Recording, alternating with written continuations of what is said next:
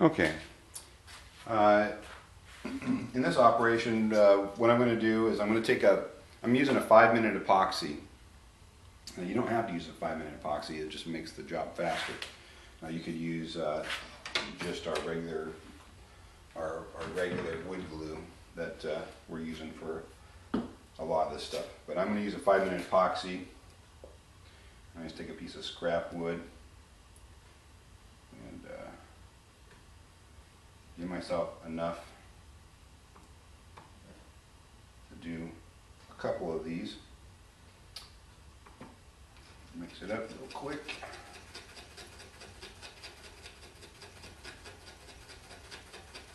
And this is very, very strong stuff when you're bonding wood.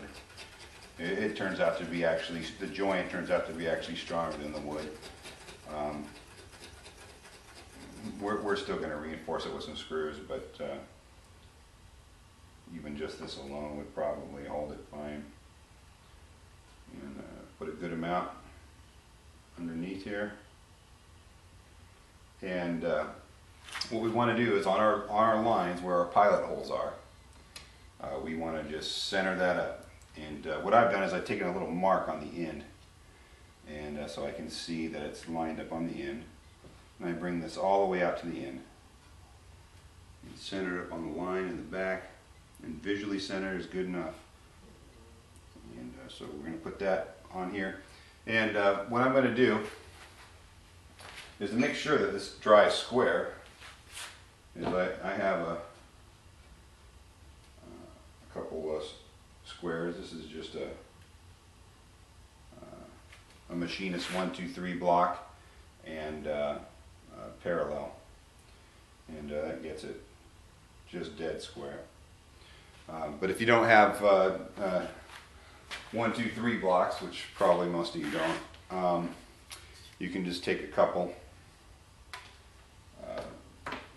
of these little cheap little rulers, and you got to kind of work kind of quick, because this glue only has a 5-minute working time here, and then it starts going.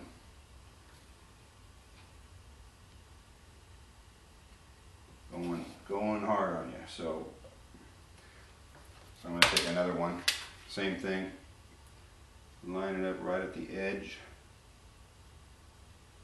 and you can take a couple squares, just, you know, whatever kind of square you have, something to hold it steady while it's drying, preferably.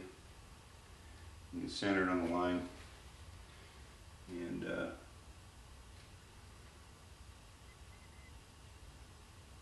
you're going to do 7 pieces like that. So go ahead and glue your 7 pieces on here.